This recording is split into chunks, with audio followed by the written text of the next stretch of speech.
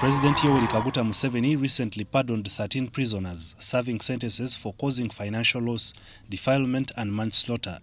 These individuals were granted forgiveness on public health and humanitarian grounds. Among those pardoned is former NSSF Managing Director David Jamwa, who has been released from Luzira prison on charges of causing financial loss. Luzira Jamwa, the former Member of Parliament for West Budama North County in the 6th Parliament, and David's mother was present at Luzira to receive her son. She was accompanied by David's excited son, expressing joy at his father's release. David, I think he was innocent. That is what I can say. But finally, justice has been done. So we thank God. You know, life has been difficult without him. He's such a presence in the family. He's such a family man. He puts a lot of emphasis on family and teaches us a lot of values that are important. So it has been extremely difficult growing without him, but even when he was there, he has still endeavored to be in our lives and present and keeps giving his guiding hand over us. So they recounted the moment they received the news of David Jamwa's release. Found me in Nagongera, in my home. I was getting ready to come back to Kampala. Then I got a call from State House, and I was told that His Excellency the President had signed the prerogative of mercy, and the report had been sent to the Attorney General for further action.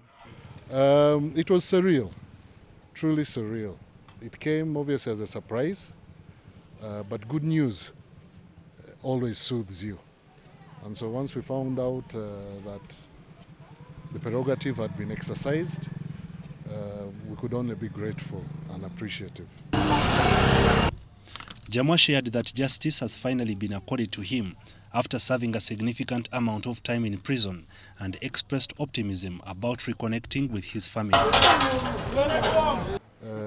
I lost so many relatives. I've got to mourn those, including a daughter.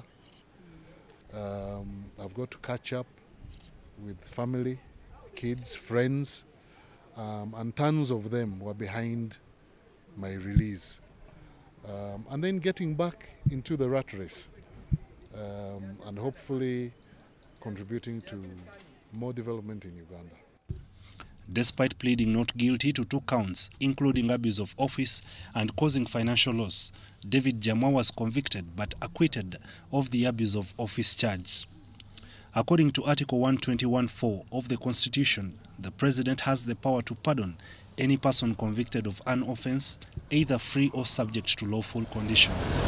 The Anti-Corruption Court in 2011 convicted the former Managing Director of the NSSF, Jamwa, of causing loss of over 3 billion shillings to the security fund.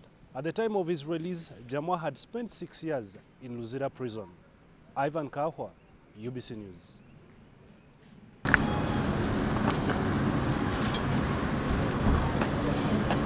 Sorry.